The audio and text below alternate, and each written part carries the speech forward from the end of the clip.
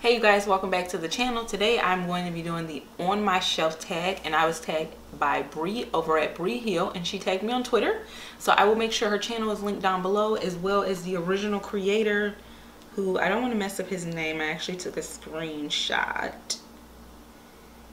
Because I just watched his video to make sure I had an understanding of what I should be doing here. His name is Iain Broome. I hope I'm saying that right. So I will make sure the original creator's channel and video is linked down below, as well as Bree's. So make sure you check the description box. And with that being said, we're going to go ahead and get started. So I reached out to you guys on Twitter and asked you if you would send me some numbers, and a couple of you did. And so I did go ahead and write those numbers down just so that I could go to my bookshelf and pick out the books. So I haven't really done too much besides picking out my books. So I do have, I believe it's like 6 sets of numbers. So I don't have like an actual like bookshelf right now, which is why you guys never really see me filming in front of one. Plus I have a pretty tiny apartment, but there is kind of like a set of like 4 bookshelves in one of my storage closets, and 2 of them I cleared off and just put my books. I have a shelf that has all of my hardcover books on it, and then a shelf that has all of my paperbacks on it. And so I just decided to go ahead and do the on the shelf tag because I was really looking forward to doing this. So we're gonna get started. So the first numbers that I have is shelf 1, book 11, and I was so excited when I saw this book got picked. So this is Xplosion by Peters Gethers. Oh, sorry you guys.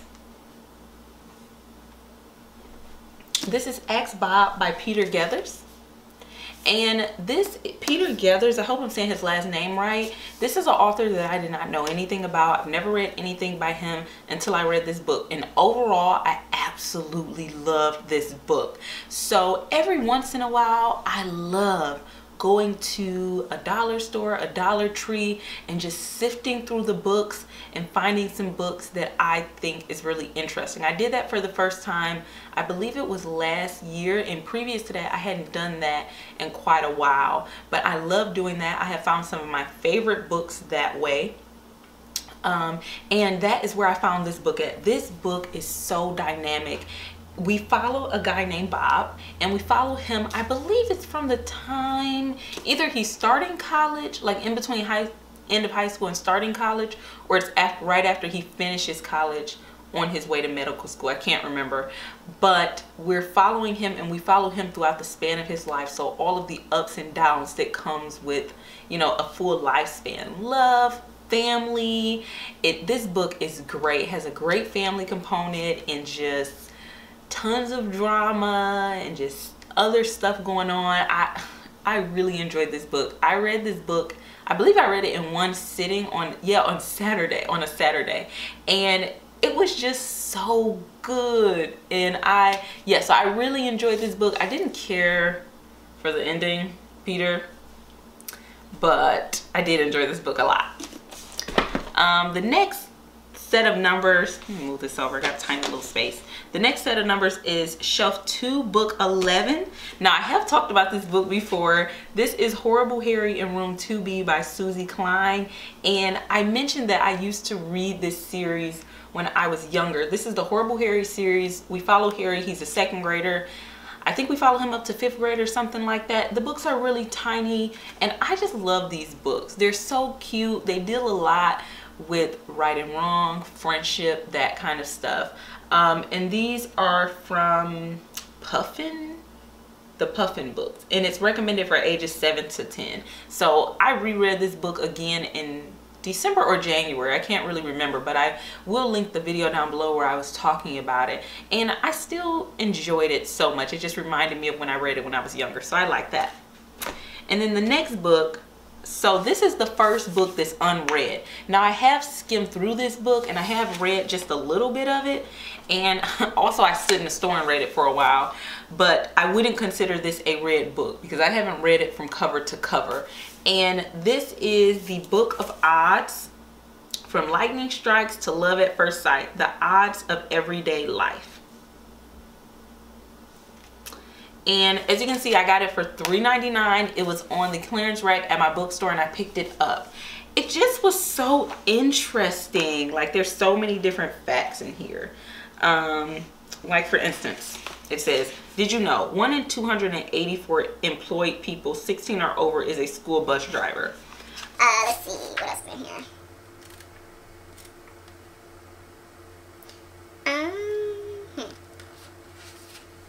Gender wars. The odds a romance novel reader is a female, 1 in 1.1. The odds a romance novel reader is a male, 1 in 10.5. And they cite all of their sources and stuff, so I just love that kind of stuff. I like reading about that kind of stuff, and this is a book that I would sit down and read. It is also a good book to have as like a coffee table book, you know, like maybe in your living room or something like that.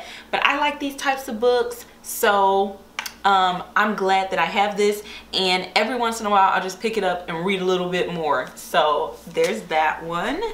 And then the next set of numbers is also my other unread book, and it is shelf 2, book 54, and this is Native Son by Richard Wright. Now, I have had this book for longer than I care to tell you guys. Probably about 2 years. Is that right? Probably close to 2 years, because when I first started school, like started graduate school, I did find this book at some point around my first year. I know that, on clearance for just a couple dollars, and I picked it up and I was like, you know what, I'm gonna get back into reading. Well, we know I didn't do that because I didn't get back into reading until last year, but I had heard a lot of good things about this book and I had just never read it. So I'm really looking forward to read it, but honestly, I've been putting it off because I don't know if this book is going to make me uncomfortable, and that's why that was one of my goals, because it does deal with the African American experience, and it's about a guy who's headed to jail because what did he do? I think he murdered or raped somebody, or both, or something like that, or either he's been accused of it. And so it deals with the African American experience, you know, set in Chicago back in the 1930s. And so I have been putting off reading this book, and I know I just need to do it. I am at a place where I'm ready to read books, even if they make me uncomfortable. It's just something that needs to be done. So this is a book that I want to read, and when I saw that this was one of the books that was picked up, I was like, okay, well, now I'm publicly calling myself out, so I have to read this book, right? So I'm looking forward to reading this book. It is kind of big. It's around, I'm trying not to see the end. Where is it? How long is this? I probably should have looked at that before I it's about, is this,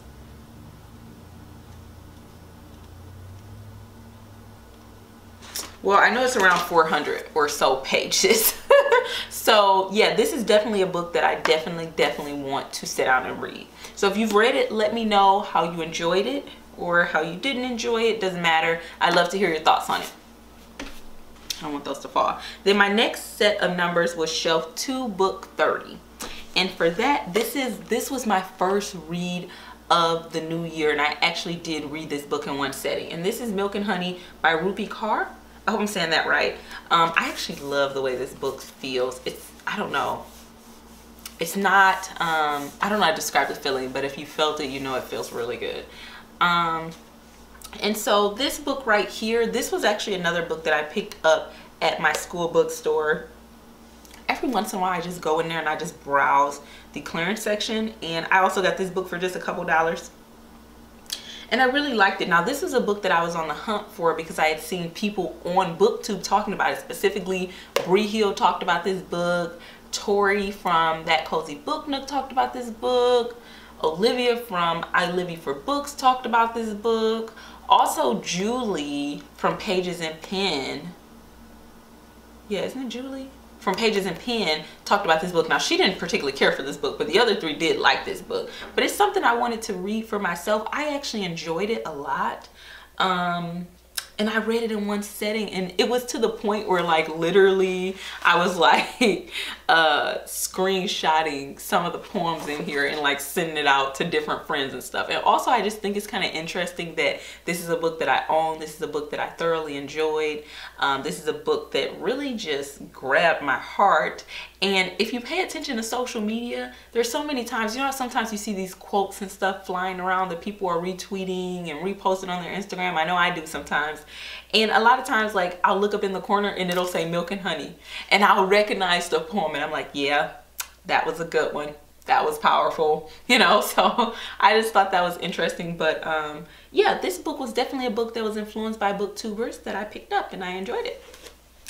And then the final set of numbers was shelf 1, book 23. And this book, oh my goodness, love. You guys picked some great books for me to talk about. I feel like maybe I got super lucky or something. This is Letters to Our Daughters, Mother's Words of Love by Christine Van Randen and Molly Davis. And it's actually Jack Canfield, co-author of Chicken Soup for the Soul, said, I wish I had a daughter to give this wonderful book to. I need to find out if this book has more editions. I love this book so much. I have reread it so many times. This book made me laugh. It made me cry.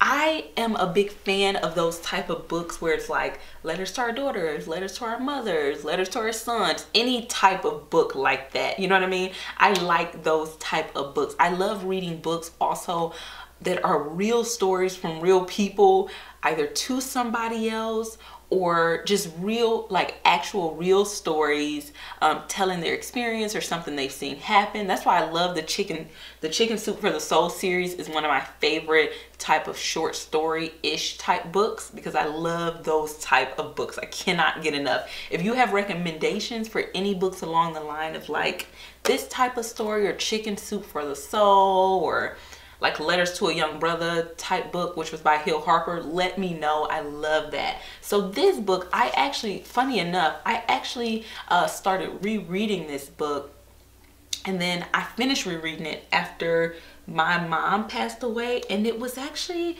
turned out to be a good thing that I did finish rereading this after that. I had to push myself because I was uncomfortable to finish reading it, but it turned out to be a good thing because, I mean, a mother's love is just hard to quantify. I don't think they've made words for what that is, you know.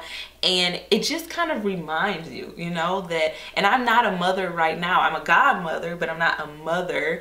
But I just love that it just teaches you so much, and just especially when you get older, it makes you reflect so much on just all the things our mothers do for us, you know, just the selflessness, I just think about little things like that, and I'm just so amazed, you know, like the love you have to have for another individual to do those things. And these stories in here, it was so beautiful because, you know, they wrote these stories to their daughters. Some of them included pictures. They're black and white, but some of them included pictures to their daughters, and it was such a variety in the story, you know, from people who had adopted to people who had went about it by other methods, or single mothers, mothers who were married, immigrant mothers, you know, just, it was so dynamic, and I love this. And I would, if this doesn't have any more editions, I think that they should absolutely do some more editions and update this book, because I would get them all. I love this so much, and I can't wait for my goddaughter to read it and when I have kids. So yeah, I feel like I rambled enough about all those books, but that's kind of what this tag is about. So I hope you guys enjoyed seeing some of the books that are on my shelf. And thank you so much for tagging me, Bree. I hope you guys enjoyed this video. Thank you so much for watching. Again, all of that information will be down in the description box, and I will see you guys in the next video. Bye.